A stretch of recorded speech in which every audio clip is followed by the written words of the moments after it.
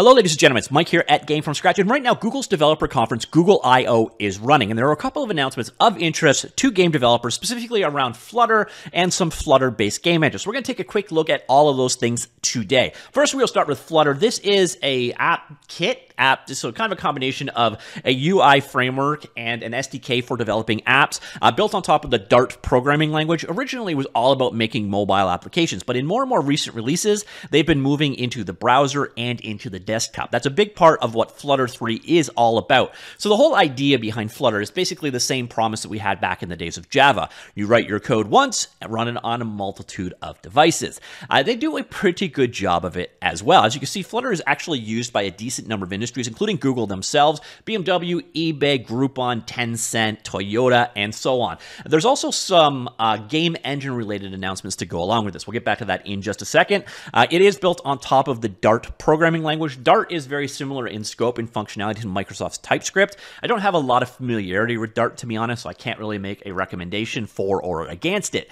Now, in terms of what is new in Flutter 3, well, the big thing, as I mentioned earlier on, is that desktop support. So 3 months ago, they announced support for Windows 3. Today, they have stable support for macOS and Linux in addition to Windows. So your major desktop platforms are all supported in addition to web and mobile. So getting your code running on a multitude of devices should be pretty solid. On the topic of, so we've got those platforms there, and then on the topic of Mac, they have menu and support for the macOS system bar now, and then they also have support for universal binaries, so you can support the M1, the Apple Silicon now, which is definitely nice if you're doing Mac development. On top of that, there's IME, or international text, on all desktop platforms, accessibility on all desktop platforms. They deprecated support for Windows 7 and 8 for development only. It should still work as a runtime.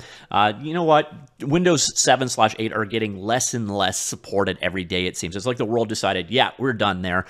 We got some updates on mobile folding phone support in here as well, including the Surface Duo emulator samples are available. iOS variable refresh rate is supported. Simplified iOS releases in there.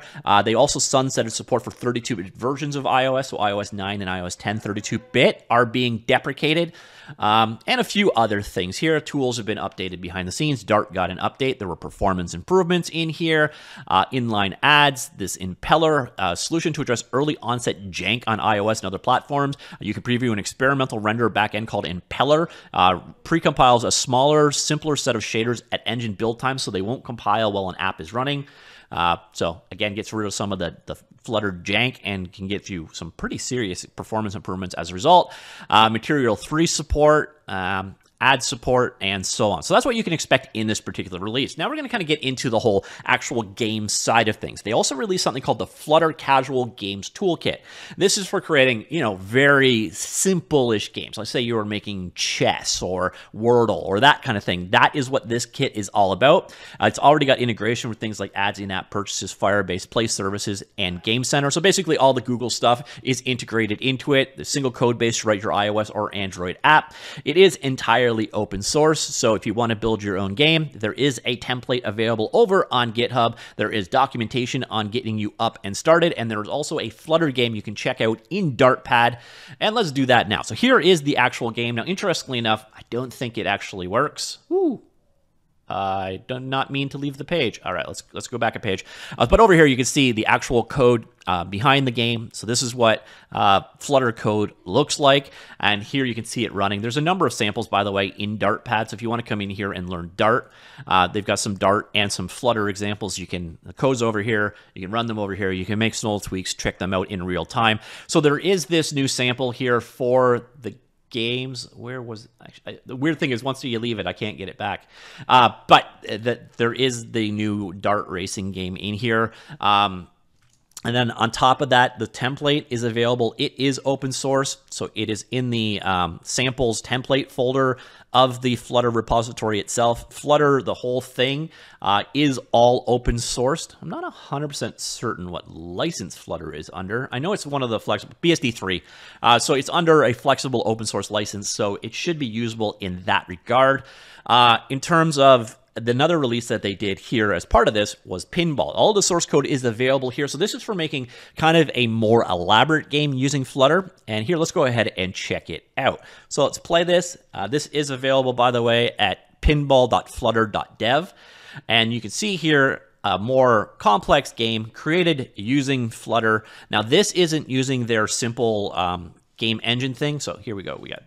This isn't for the casual game kits. This is using another Flutter-based game engine. I'll show you it in just a second. And here you go. So this is kind of a more advanced game that you can make using Flutter. Now this one, oops, I suck at pinball. This one will run across multiple devices, so you should be able to load this up in your phone and play it versus here and so on. So this is kind of an example of what you can do with Flutter. This is entirely open source as well. This one is under the MIT license. I'm kind of curious why they switched license between BSD3 and MIT for this example, but it is available on GitHub under the Flutter Pinball repository. But this one used a different game engine, which I have covered in the past on this channel, and that is Flame.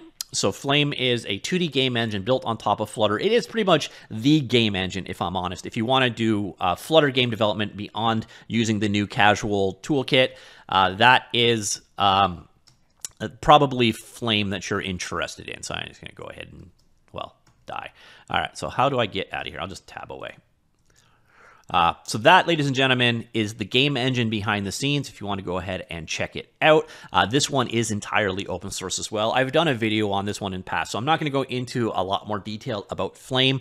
But if you decide that you want to do some, slightly more serious game development using the Flutter language or Flutter ecosystem in the Dart programming language, Flame is probably the primary choice. But you now do have this other option here, this Casual Games Toolkit. It isn't technically a game engine. It is a set of examples and implementations and common kind of features you need for game development. Oh, I have my inspector open over here, for kind of creating casual style games. But it's not really a full-blown game engine. So if you need more functionality, you need something more than game services integration and the typical, UI layer that is provided by Flutter, you're going to probably want to go ahead with something like Flame. But this is an interesting new project because, again, all of those things that you might want to implement in your game are hopefully integrated in there.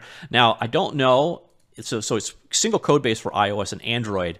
But you've got implementation with Play Service, but I don't know if that necessarily means iOS service. So it looks like they're integrating their own services in there. So if you want to use the Apple equivalent, I don't know if you're going to end up having to roll that all yourself or if this will eventually part of the Flutter Casual Games Toolkit. But anyways, that is the crux of the announcement at Google I/O. A decent number of new things in Flutter 3, but the biggest thing, obviously, is the fact that it is now supported on multiple platforms officially. You got Silicon support on the M1 Max side of things, which is, I suppose, a nice development, and some other kind of upgrades and features there. Plus, of course, we have the new Flutter Casual Games Toolkit in there, and then you can check out that pinball example if you want to see what kind of games you could create with something like Flutter and Flame. Let me know what you think. Do you use Flutter? Do you use Dart? Do you like using both of them? Let me know, comments down below, and I will talk to you all later. Goodbye.